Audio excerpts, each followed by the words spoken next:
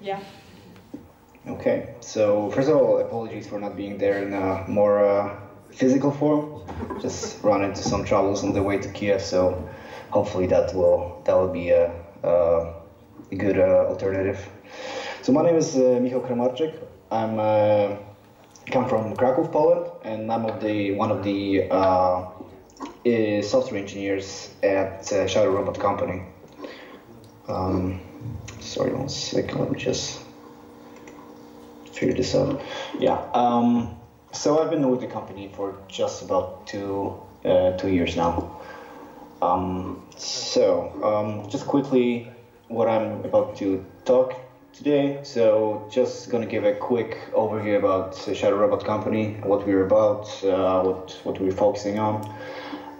Then I'm gonna move on to talking about the teleoperation project we've been involved for quite some time now. And finally, I'm just going to give a brief overview about some other things that we are currently involved in. Shadow Robot Company, it's one of the oldest currently robotic companies in the UK. They actually started off over 20 years ago. So yeah, embarrassingly enough, I was just starting my primary school when those guys began building robots. So that's quite humbling in itself.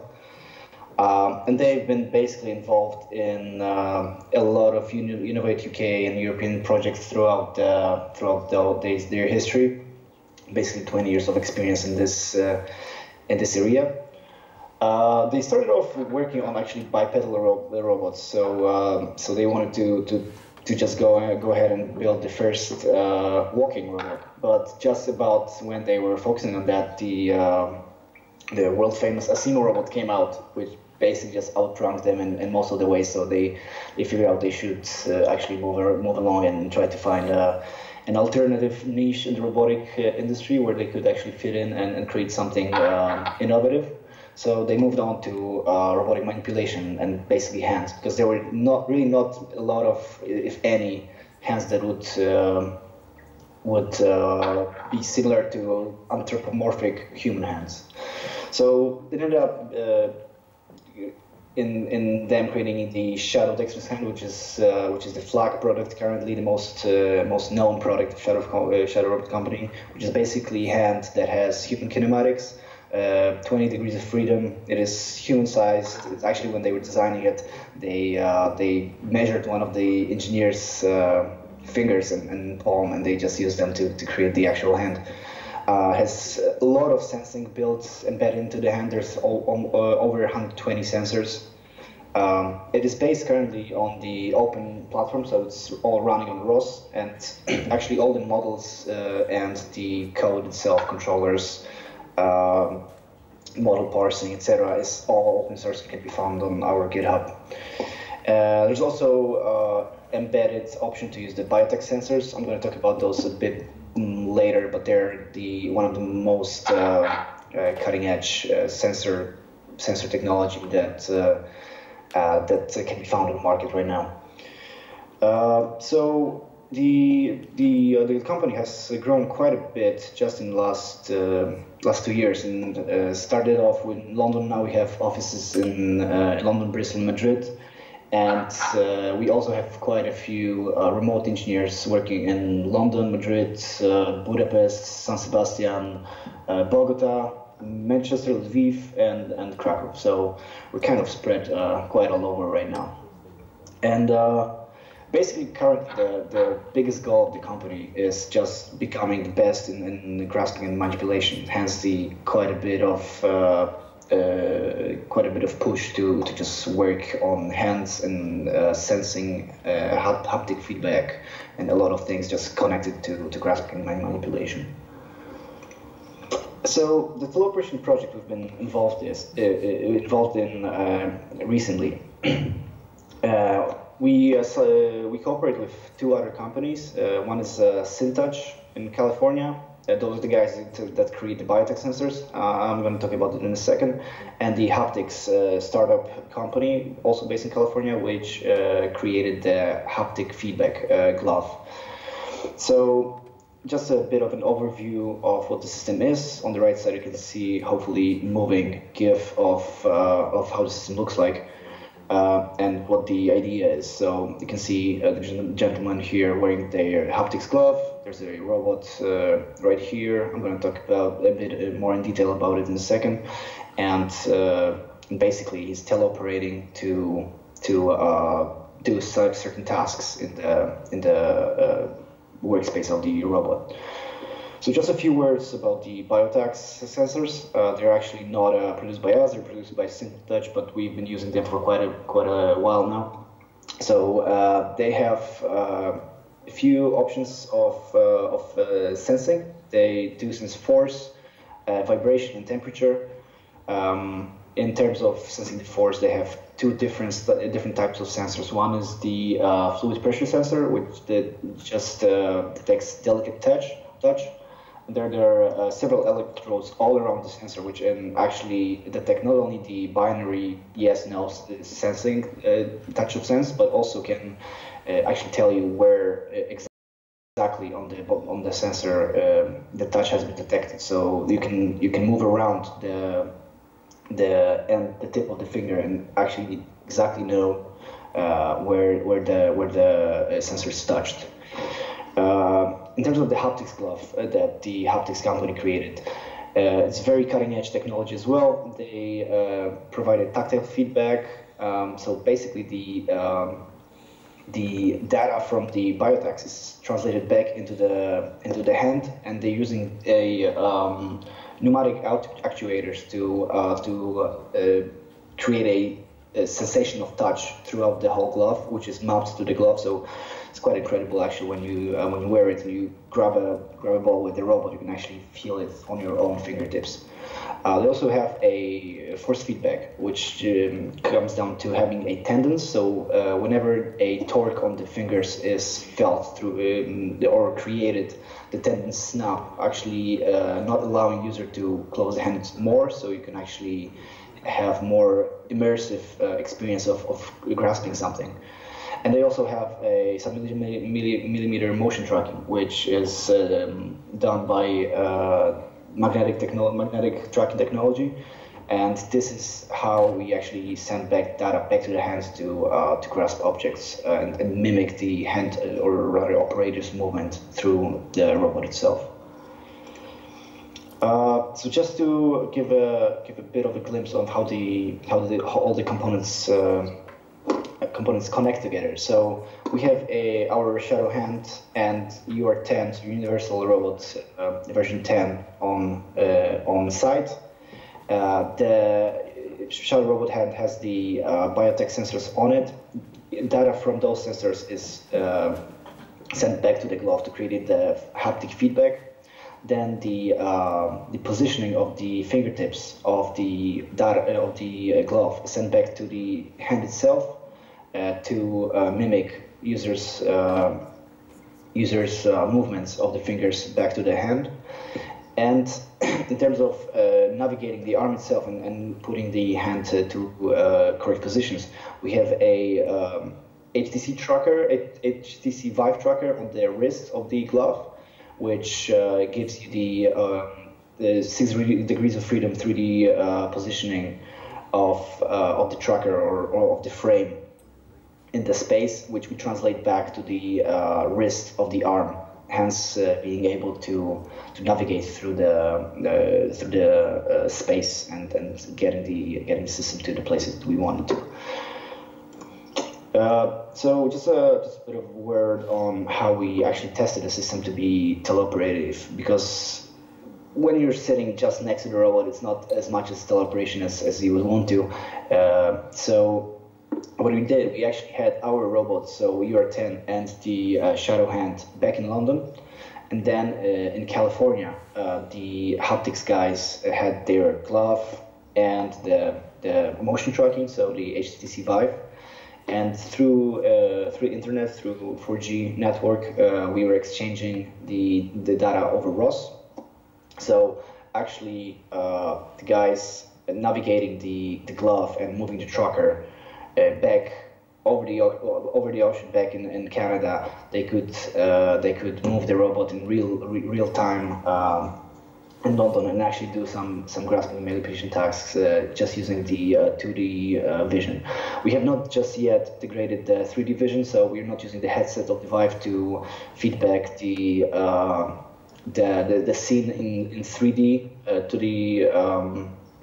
to the operator, which is quite annoying at the times because we're actually using 2D vision in different angles to try to navigate through the space, and actually it kind of reminds the person how much we as humans rely on 3D vision to actually be able to grasp objects, and it's not quite that easy, but it gets way better with practice.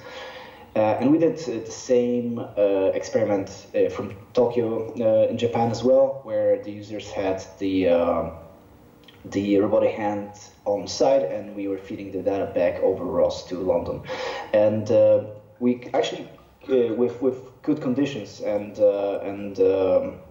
basically powerful internet, we were able to feed the data quicker than the video itself, so the latency was actually very good, and it was quite easy to operate the whole system, even though the distances were so large.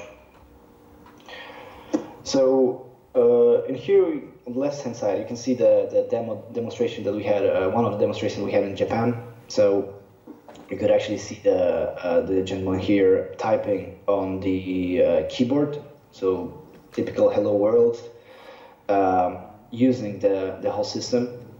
So what we're really excited about is to our knowledge, actually the first time ever anyone's typed words using a robotic hand from distance. This actually, well, in this case, this is not from distance, but we have done it also in teleoperation wise through from California.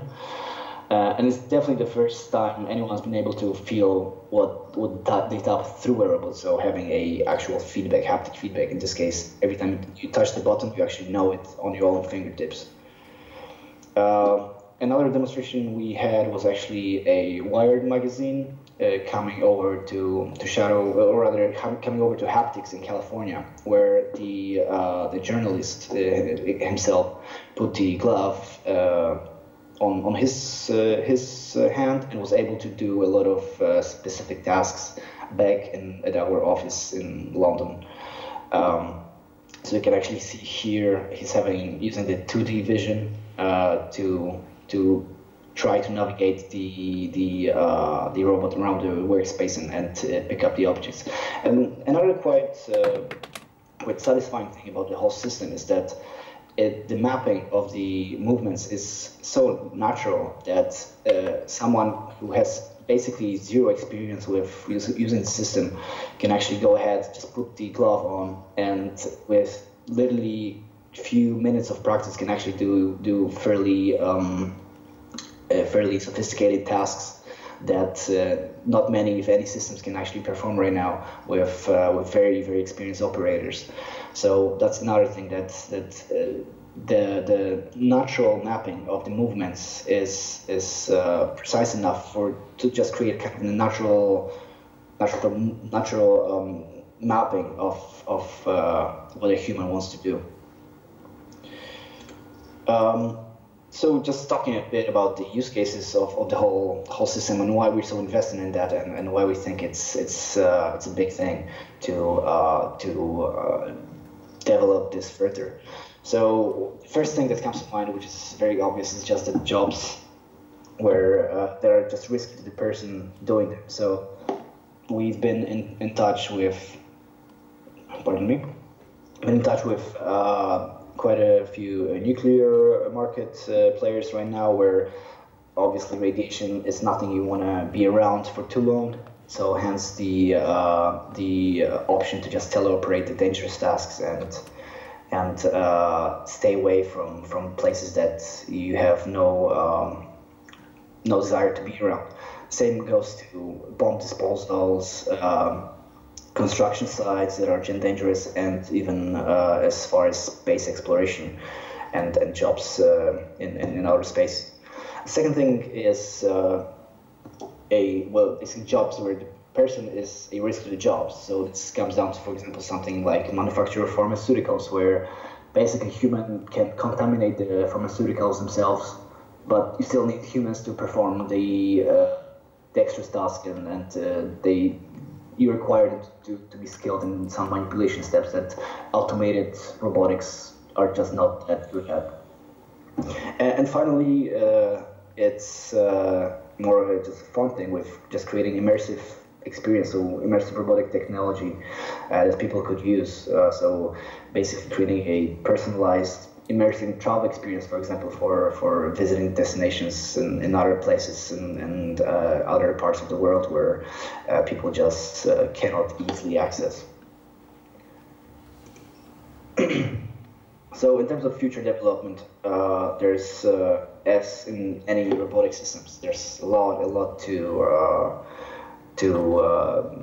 further in this area. So first thing we want to improve, even though it's actually quite usable at the moment, but still want to lower the latency of communications. This is quite a trick, because there's just a few limitations of the technology that we have at the moment, but there's definitely a lot of room for improvement here that we are basically just actively working on to remove that delay of operating, especially it's subject to just bad internet connections. We just had a conference right now in Canada, where basically at the side of the conference, a lot of people were just using their Wi-Fi's, their wireless connections, and the lag was getting quite annoying in a way where you actually had to wait up to like 5 seconds to move the hand back to the user. Oh, by the way, in this case, we also have integrated the system. Is one thing I didn't mention. Aside from the haptics glove, that provides the haptic feedback and sense of touch, we also have integrated in the system the more simple, the cyber glove, that just allows the user to translate the movement of the hand to the robot, but doesn't provide any sense of touch in this case. But so this is the one we use in this case, and again, there are some limitations to how easy or like to the light latency. So that's definitely something that we are actively trying to just make better right now. Another thing is the immersive vision system and remote viewing. That's something I just briefly mentioned before, but this is very important for actual teleoperation tasks, because as I said, we kind of take for granted how much we actually rely on on our 3D vision and our incredibly complex neural networks in our heads to actually grasp objects and reach them correctly and grab them in correct orientations. So this is something that you can actually feel yourself when you're trying to move the object that has like a bit of latency, and try to move it using just 2D vision. It's not that easy, and hence we really would try to and hopefully soon we will move on to actually feeding a 3D data from cameras back to the Vive headset, allowing the user to actually see around the workspace and navigate to the objects more reliably and more naturally. That would definitely improve the whole like natural aspect of working with the specific tasks in hand. Another thing is using different arms for specific tasks. There are many types of manipulators on the market right now that just fit better for very specific tasks. We have worked with different manipulators in the past. For example, one of the projects we've been using a snake arm. If you just go ahead and Google it, you should be able to check some videos on the internet. But basically, it comes down to what is the best robot for specific scenario, and adjusting it to the system to create more reliable system for a specific task. Then there's a option to add a maneuverable mobile structure. This comes down to things like bomb bombing scenarios, like bomb defusal scenarios, or radioactive environment scenarios where you actually have to run the robot or drive the robot to the place before you actually can start the task in hand. So basically putting a robot on a mobile platform is something that we're definitely looking into for the future, to just create something that can be used more in the real life scenarios where humans should stay away from.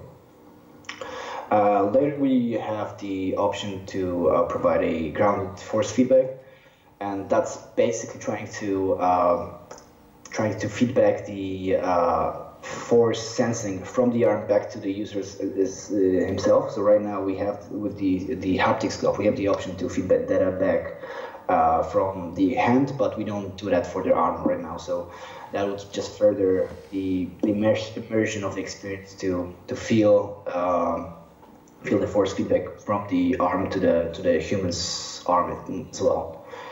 The next thing we're collision handling and many other things, but in this case we're just basically using it to handle collisions and just make sure that we know where the objects are, we know not to go through them, etc., etc.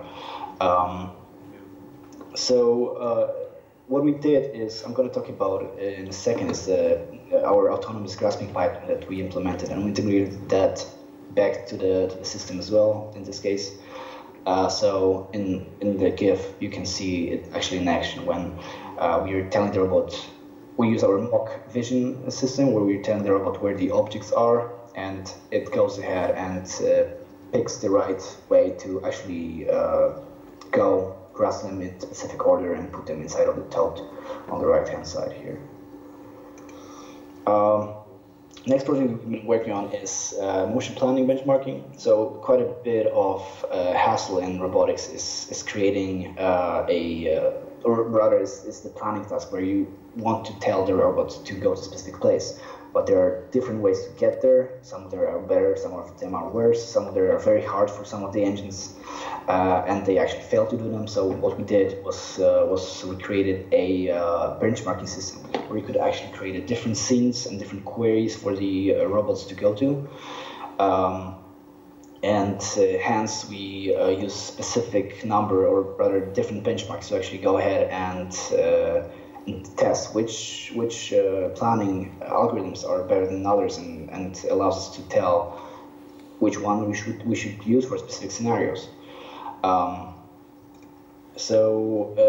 Here you can see our visualization tool where we actually have different benchmarks. So on the bottom, you just see some planners that we are testing. There are different scenarios in which we were testing them, or different aspects we're testing them for. So time, quality of the plans, correctness or number of solved plans, and hence we can actually tell that some of the planners are better than others in specific aspects. Then we have the autonomous grasping platform that we implemented mostly from scratch, and it basically comes down to having a state machine that allows us to have a very high level control over very tedious and low level tasks. So we created a system where we can basically just go ahead and say, hey, there's an object, I want you to get this object, pick it up and place it in a specific place. And the idea here is that below the whole complicated system of collision avoidance, planning, object detection, grasping, choice of different grasps, we can embed it in a very lightweight UI that allows us, even fairly inexperienced users, to use this pipeline to perform complex grasping tasks. For this platform, we also created a graphical user interface to allow the users to easily create new graphs for specific objects. So usually what we do is we have a CAD model of the object, and then knowing that knowing its orientation, we can create a graphs for each of the objects. We can visualize them, and then using that data, we can just say, using the grasping pipeline, we can just go ahead and say, hey, here is this specific object, you know which grasp to use, so you just go ahead and look through the database that we created, and whenever you feel like you're able to pick it without any collisions and without any problems in the planning, then please do that. And this is just a tool that helps us create those graphs very easily and make them for this large spectrum of different objects. So in terms of further information about Shadow Robot, you can visit some of the sites, the sites that I posted here. So if you just want to learn a bit more about Shadow Robot, go ahead and take a look at our website and our GitHub. Then in terms of teleoperation itself, we have a note that describes the system more thoroughly on our site. There's also the wired story that describes the experience of the wired journalist that was in California and was using the system himself to manipulate the objects over the ocean. It's a very, very interesting piece of journalism. I really recommend this one. And finally, if you have any further questions to us at company, then please go ahead and contact us on our email, and we'll be happy to answer any questions. So yeah, that's it from my side. And if you guys have any further questions, that I'll be happy to answer them right now. I have one question. When your robots are going to conquer the world? Sorry, could you repeat that? I couldn't hear that just quite right. When your company and your robots are going to conquer the world? Well, that's the plan, obviously. Oh, I should have said that, actually. I'm sorry. No, definitely not. Unless they do, but that's probably AI taking it. Are you sure you control the whole process? Well, sometimes when they actually behave in a way that you don't expect them to, you're starting to get a bit worried, but usually it's actually human error, so hopefully we're not just yet at this spot where they just start, going ahead and choking us. So yeah, hopefully that answers the question. Lubomir, you know this guy. He made the first speech on our conference, and he showed us the red button, start button actually, on all of their robots. Mm-hmm. So that's why I was asking if your robots, if you are sure you are controlling the whole process, since... Oh yeah, you're never really sure, but we're trying to keep them in check for now. So I guess we'll see about that. Guys, do you have questions? Okay.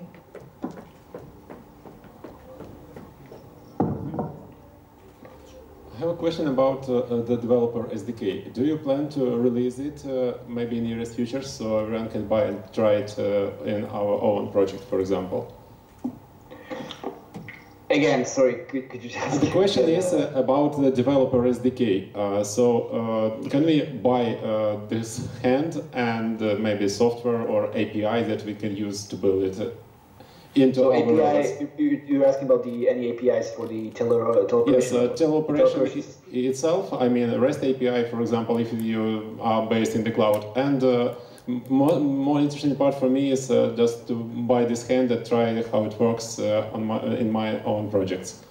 So this is the question. So I hope I just got chunks of that, but hopefully I can answer. So the question was basically about the teleoperation SDK and the different user interfaces that you can allow you to control the system. Is that more or less that? Okay, thank you. Thank you. Thanks for that. It's really hard to get through the speakers. Unfortunately. Guys, do you have questions? Okay, we have no questions. I hope it's going to be... Oh, one more, okay. Okay, hopefully I'll get that one. Hello. Can you tell us approximate amount of money needed to buy this arm and start it working? So the question is about buying the system? Is that... Yeah, if I want to buy this kind of manipulator Right, and all the stuff needed to work with, maybe some software, etc. How many money it will cost? Right. So I don't feel like I'm in place to actually give you the numbers. For that, please feel free to contact us on the side. But in terms of the readiness of the system and how quickly you can get them, the development of the humanoid hand, the child Dexter hand, is about 4 months, I believe. So whenever you want to actually use it, you probably would wait about like 4 or 5 months, and you could get the system. UR10 is not we don't develop it, so if we're deploying the whole system, the system as a whole, we provide it together with the UR10 that we buy ourselves and embed it with our robotic hand, and then we connect everything to a laptop that we set up for you as well. We ship this as a whole package. In terms of teleoperation, this is still very experimental, so we're not just yet selling it as a product as a whole, but this is basically knocking at the doors right now. So hopefully we'll have more specific information for you about this one soon enough. But again, feel free to contact us on the webpage, and I'm sure the management team and the business development team can actually give you more precise answer. More questions? No. Michal, I hope that we are going to share your contact, your email or any you would like to on our website, and I would ask you if you are okay with the guys asking you questions outside of this presentation. Yes, please do. I'm not sure what the best place would be, but I will be still available on Skype, for example, or on email, or however else you would want me to. So I'm happy to answer anything that anyone's curious about. I missed that one previous question. Again, I just couldn't hear what exactly was going on, so I didn't answer this one. So we were asking about the budget, if we can buy your this one I got. I didn't get SDK and all about that. I hope your project is going to be, actually all of your projects are going to be available for sale for, I don't know, half of the year, one year, and our developers could contribute into such development. Actually, that was the main idea of all the questions, right? Okay. All right. So if there's anything else, I'm happy to answer them via email or Skype or however you guys see fit. I'm available the whole day, so just go ahead and ping me. Thank you very much for your patience and your time. Have a good day, and we are going to continue our conference. Bye. Awesome. Thank you. Bye-bye.